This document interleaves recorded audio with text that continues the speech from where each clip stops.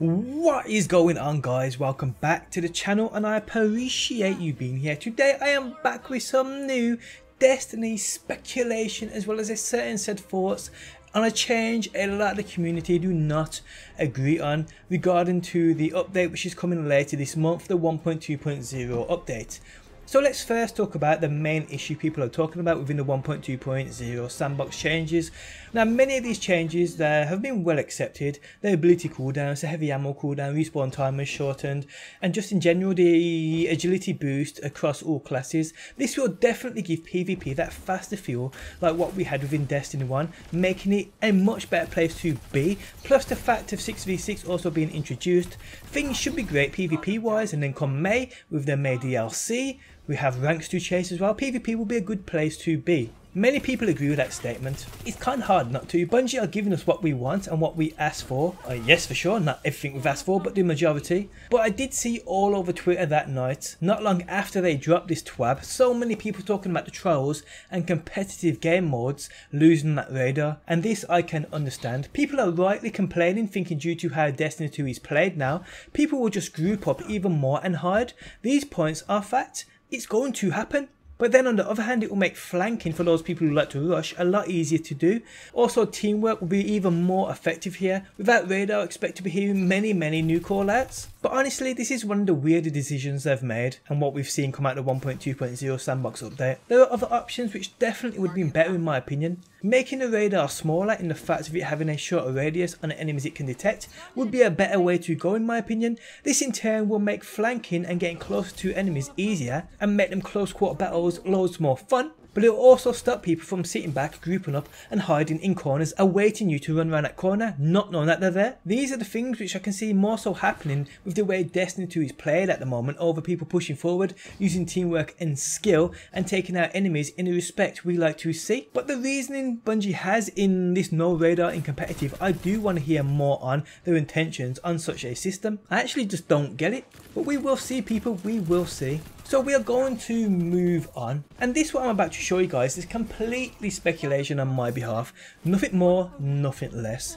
Okay, so on the official NVIDIA website, as we all know, our partnered associates with Bungie, we see this new MQ design VR ready epic looking laptop. Let's not beat around the bush here, but check out this image on screen now. Do you notice anything strange about it?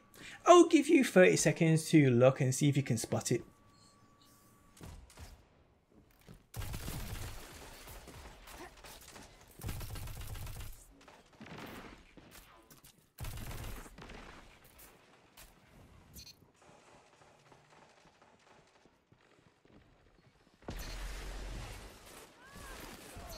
One foe left. All opponents defeated. Are you the ones? Do you see that? Now to me, if you haven't noticed it, that looks like Destiny 1 on that laptop. CROTA'S raid to be precise. But what's strange about this is, well, it's being played on a laptop. Destiny 1 isn't available on PC. So what is this?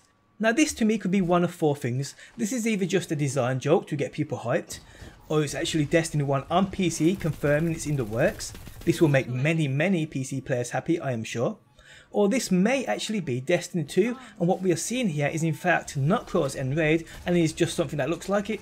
Or it could be that this old raid might be getting remastered or revamped and we're going to go back to it for whatever reason. Me personally, I think it's just a designer somewhere being a troll. But this, a web page of such, would certainly have been checked out before it was made public. So it must have been the intention of somebody to get us kind of hyped. It could indeed be Destiny 2 though, and it's a place that looks just familiar to CROTA'S raid. Personally, I at the time in D1 didn't think much of the CROTA'S raid. It was fun, certainly not the best raid in history, but it had its moments. Playing Destiny 2 and what it offered for the little while it's been out, it actually reminds me of how good we actually already had it with Destiny 1 before shit hit the pan, and for whatever reason Bungie thought an entire revamp of the game was a good and wise idea. Whoever decided that though in my opinion needs the boot.